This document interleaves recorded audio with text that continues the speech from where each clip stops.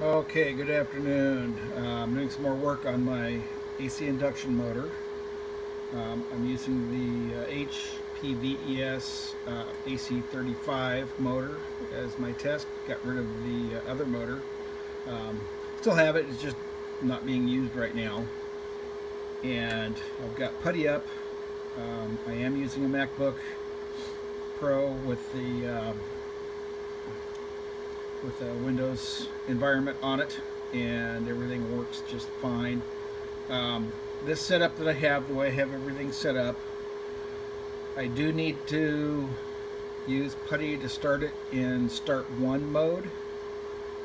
If I'm in the web interface on my Mac and I change the parameter to 1, which I can do, it doesn't automatically start the inverter, so it doesn't work. I don't have a key switch. Just the way I have everything set up, it requires that, but that way I can still use my throttle to test. So that's the deal with that. I can change parameters, I can upload firmware, all that stuff on the other setup, but just to get it to run, I have to use this. And so I am just going to continue using putty. If I need to make any changes of parameters, I'll save the parameters, and I'll do so using the web interface because it's easier. I can make a screenshot of that, and a little easier than using the putty and trying to get a screenshot of that. And so that's what I'm going to do. So I'm going to show you here a little bit. For my 12 volt power, for powering the inverter,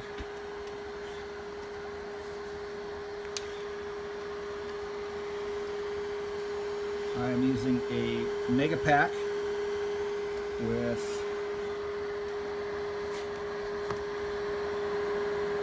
a bunch of different modules in it. And what I have done is I've taken 12 volt module here, and that's at 8.3 amps. I can do 5.2. I've stacked them up, so I've got 10.4 volts here off of this double set here. I've just got straight 5 volts at 40 amps, another 12 volt, all that. So that's what I'm using as my power source, my bench power. I am using a throttle like so. This one's working, and the rat's nest of the little ribbon wires, which is going to be dealt with here soon.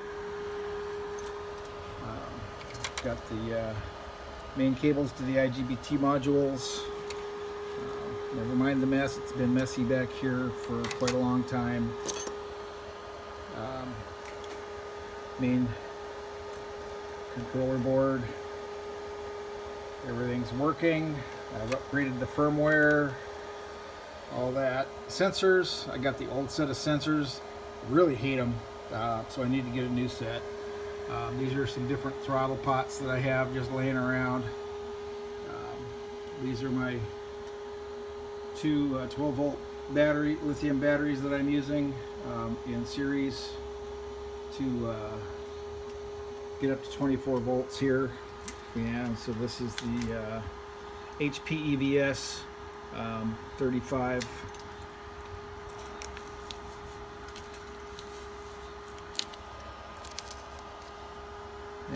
And it's actually working quite well. I have the adapter plate on it for the Volkswagen.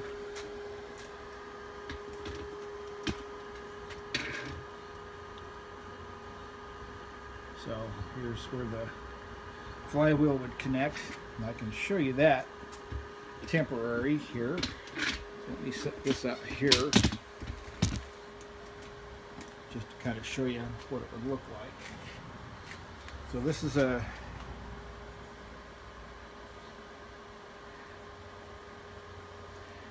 8.4 pound flywheel that's been specially cut and rounded off for electric motors. And so this, I'm just going to find the pins. It's an 8-pin on the flywheel, but I have only 4 pins on the motor adapter. So we're just going to be stuck with 4 pins. They are long pins, so everything holds really well.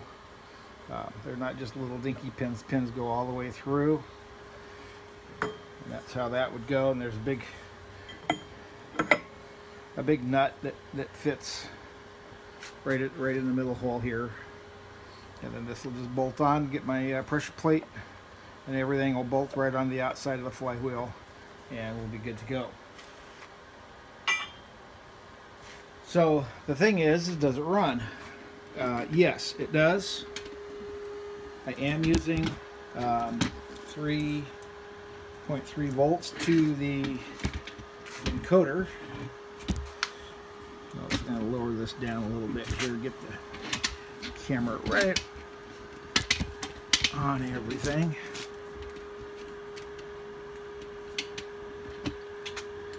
Got mosquitoes out here like crazy.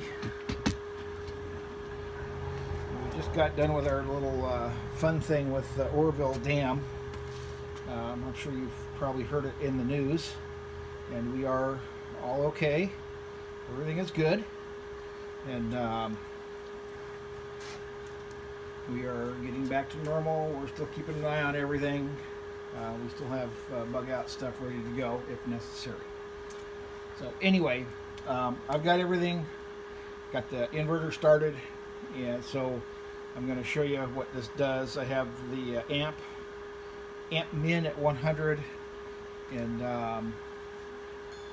so we're gonna give this a little spin up here. So I'm gonna go ahead and get my throttle here, spin it up. You'll see it jump a little bit. It is strapped down to the table. It's not going to go anywhere, but it does move around a little bit.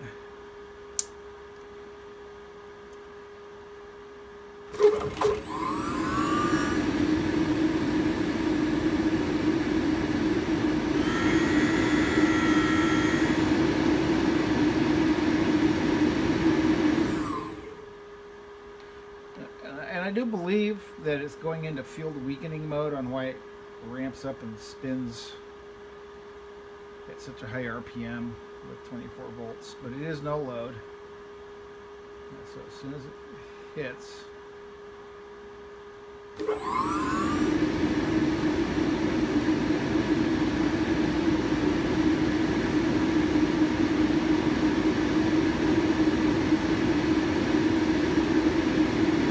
backing off my throttle, but it still isn't doing anything. So it goes up to a certain speed, and then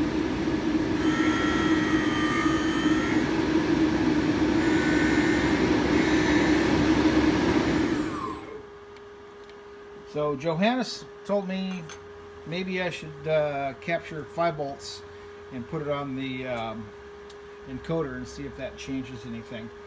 And so he told me to take it off the sensor, off of this little guy here, but because of the fine little pins and all that stuff, there really isn't a thrilling way to do this, but maybe I'll figure something out. I've got it zip tied so it doesn't all fall apart, so maybe I'll work on that and see if I can get a difference. But at the moment, that's where that's at. And the encoder, which I dug around and figured out,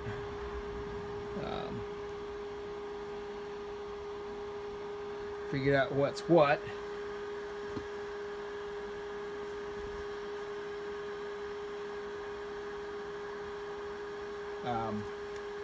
So then I can hook my wires up correctly. So let's see if messing with that changed anything.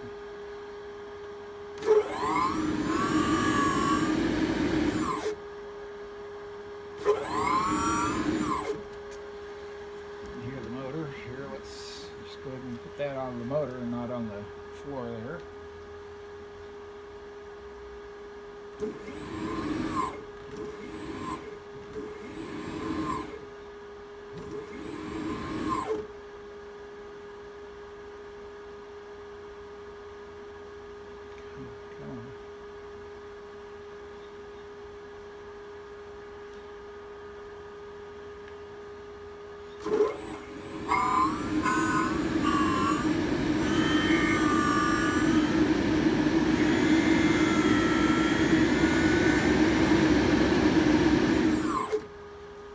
So that's where we have.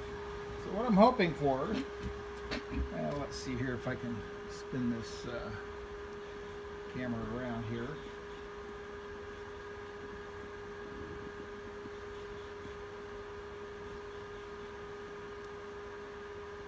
It's not going to let me flip it.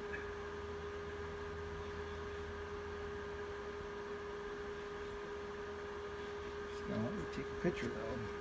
Anyway, I'm going to stop this for just a second. Okay, another thought is I have really fast internet out here. A lot of fast internet. And I was thinking of getting my chair and getting things set up and come out here and do live feeds. And I can do live feeds through YouTube.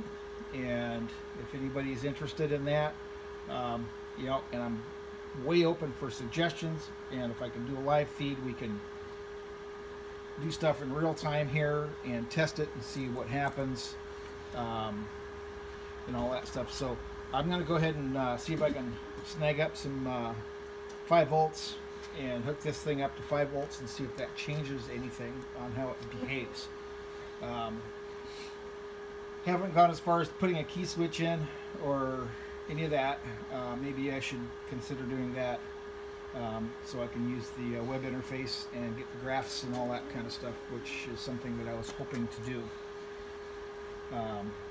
Unless there's a way they can just turn that on and off, you know, just like it does in putty, just real quick, and it doesn't seem like that would be too difficult. But then again, I'm not a programmer, so I'm sucking up all your guys' work that you've done and applying it to this, and learning a few things along the way, but still I am not a coder or any of that. So anyway, just wanted to see what you guys think. So go ahead and respond when I get this video up, and we'll talk to you later. Thanks. Bye. Okay, back again real quick. So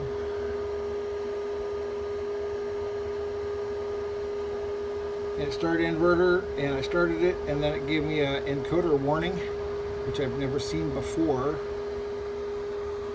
So I'm not sure what that is. I haven't changed anything yet. It does start a little bit differently. So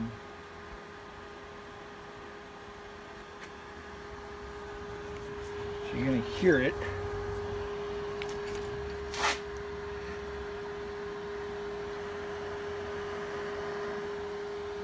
Where the heck is it? There it is.